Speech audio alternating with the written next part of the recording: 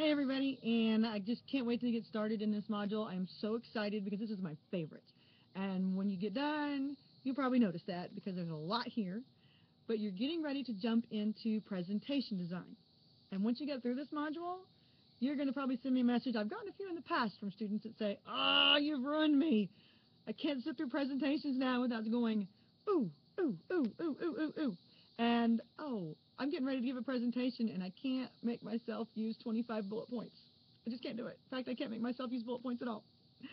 So I hope that as you work your way through this module, you take to heart the message that's in it. It's not that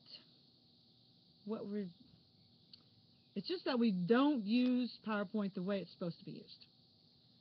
Your presentation is supposed to be your visual aid, not your notes, not your teleprompter. It's supposed to be your visual aid, and that's the idea that we're working towards in this module.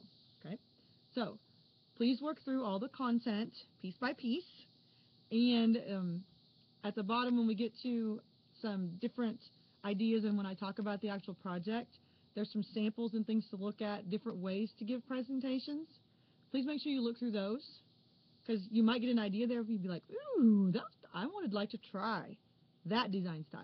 Okay, so and if you find something else somewhere that as you're searching, perusing, whatever, and you think, oh, Mrs. Hudeberg would love this, please pass it on, because I love to add new resources while we're doing this. So enjoy this module.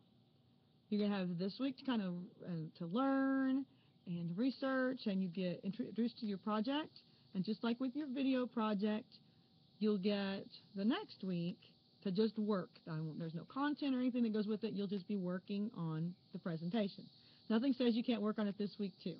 All right. So as you go through, I encourage you, make plans.